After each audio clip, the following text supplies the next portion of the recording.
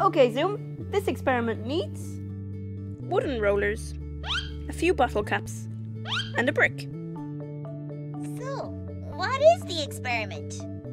Theo and Amelia are going to show how humans came up with the idea for the wheel by finding ways to move this heavy brick. Let's see how easy this brick is to move side to side.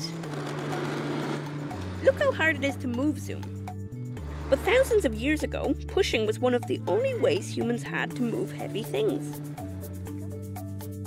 What are they doing now? They're using these rollers to move the brick.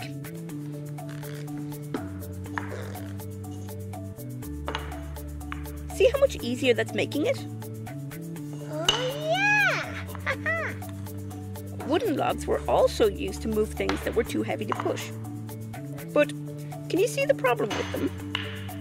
Oh, they have to keep taking the rollers and moving them to the front to keep their brick moving.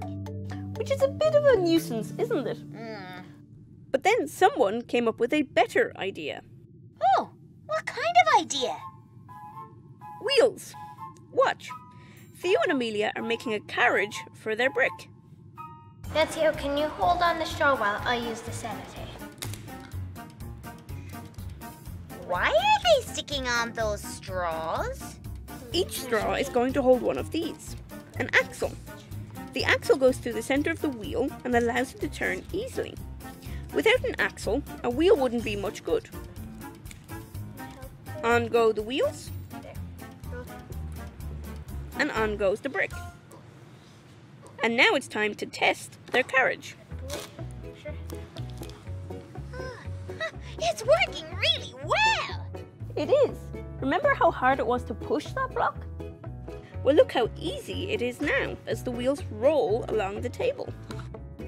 So wheels make the job of moving heavy things much easier. That's really amazing. Nice work, Theo and Amelia. Let's find out.